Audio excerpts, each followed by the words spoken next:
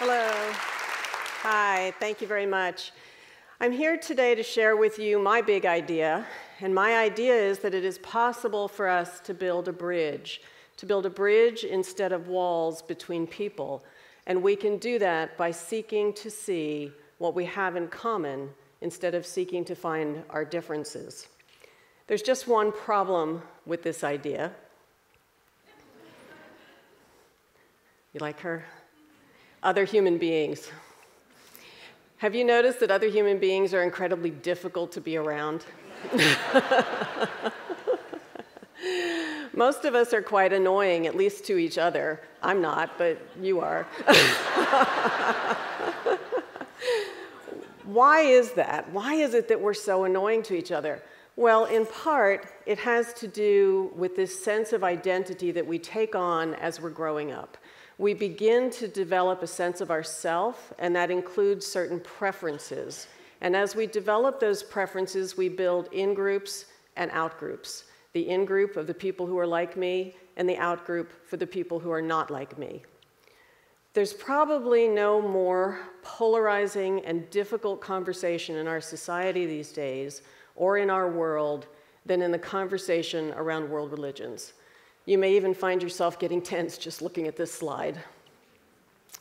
I will tell you that I have, over the last 15 to 20 years, really focused on developing an option for us that allows us to build a bridge across this very difficult conversation. It has been my personal edge, and my goal that I set for myself was to develop an approach that was faith-friendly, faith-neutral, and science-friendly. This approach is based on behaviors and on 21 skills. It is research-based. There have been PhDs involved with this since the beginning. And in particular, we've been very clear with our definitions and with the list of synonyms that help us to build this bridge. The first definition that I usually have to clarify for people is, what do you mean by spirituality, what do you mean by religion, and what do you mean by spiritual intelligence? What are the differences in these terms? By the word spirituality, I mean an innate human need to be connected to something larger than ourselves, something that we consider to be sacred, noble, you might even prefer the word divine. By religion, I mean a structure that supports us in meeting our spiritual needs. A religion typically has dogma or beliefs, a sacred text, a founder, a community of practice, and certain rituals. So spirituality is the larger word, religion is the narrower word. So what is spiritual intelligence?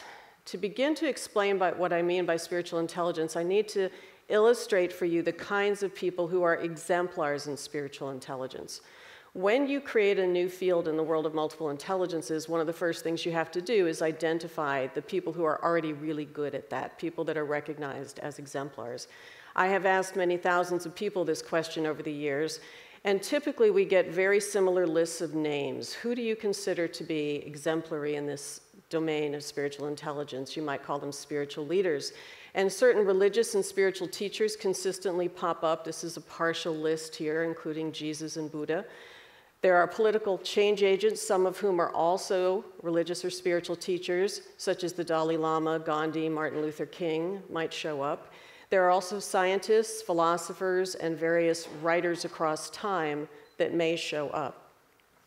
What I also then ask people is, why do you admire these people? What makes them exemplary? What is different about them that's not just IQ and not just emotional intelligence, but something more?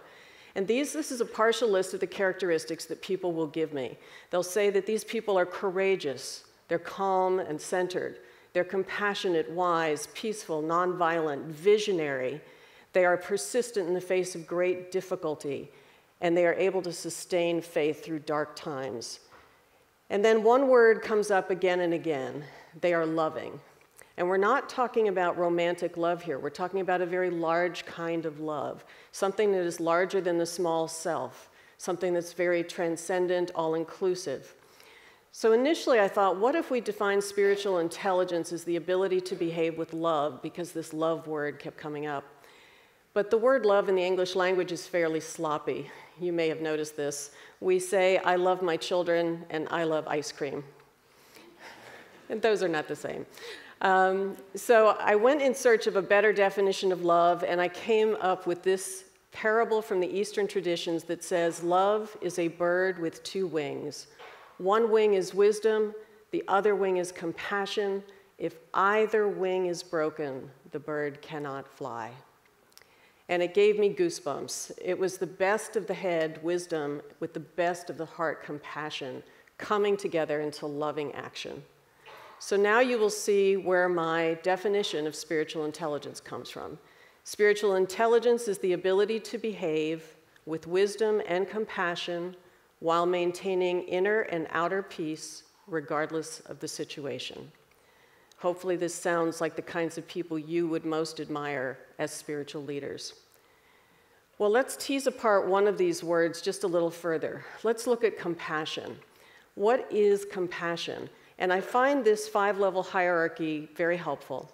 If you think about the bottom of the hierarchy is antipathy, or you annoy me, all right? That's kind of where we're starting from. We're all irritated and annoyed with each other. You might find other people make you really hostile or angry. So the move is from antipathy to apathy. That would actually be a step forward.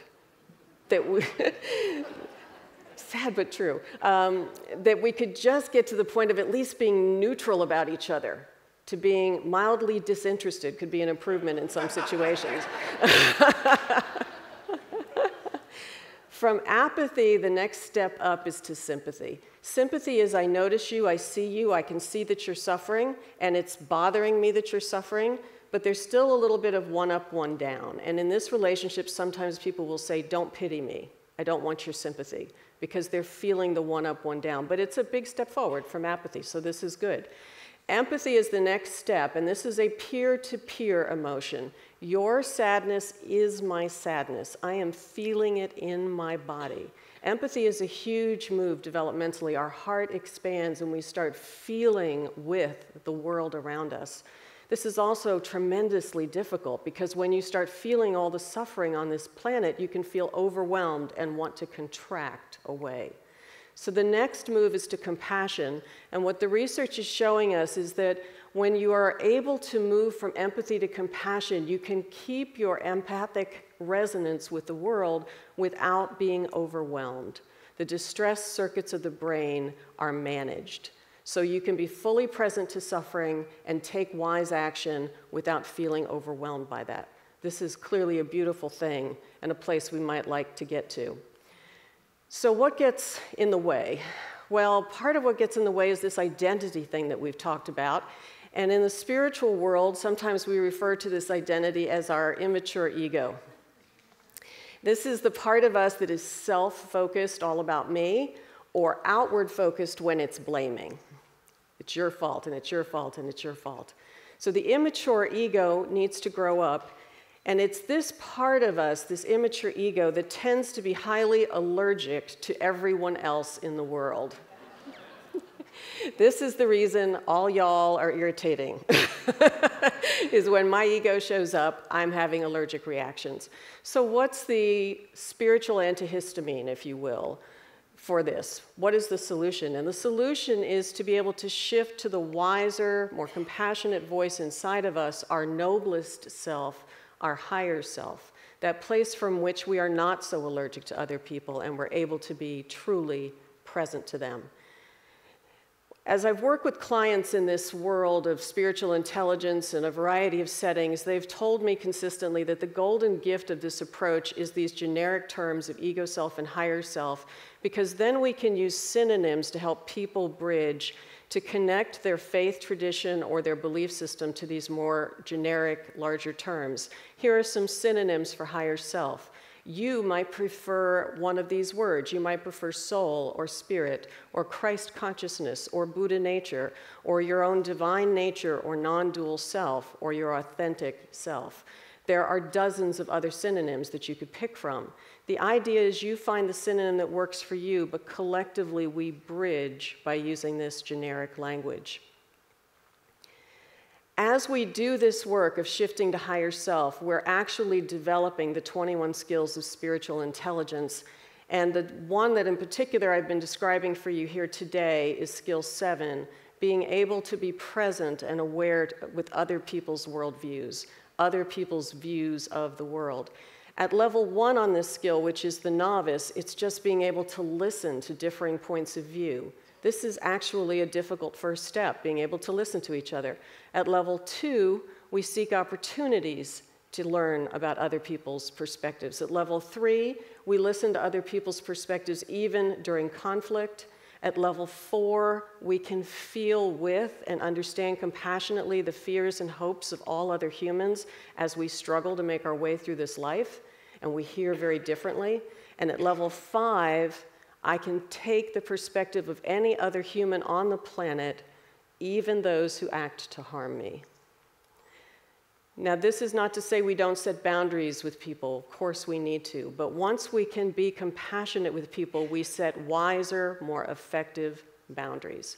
So this is not about giving up boundaries, but rather setting more effective boundaries. And as we learn to do all of this work, as we learn to shift from ego self to higher self, the world becomes a much more joyous place. We can embrace our differences and find great pleasure in them while retaining our individuality. So this is my cutting edge. I work on this myself every day, and I'd like to know if you'd be willing to join me. Would you be willing to join me on this edge and step out together? Let's build a bridge. Thank you. Thank you.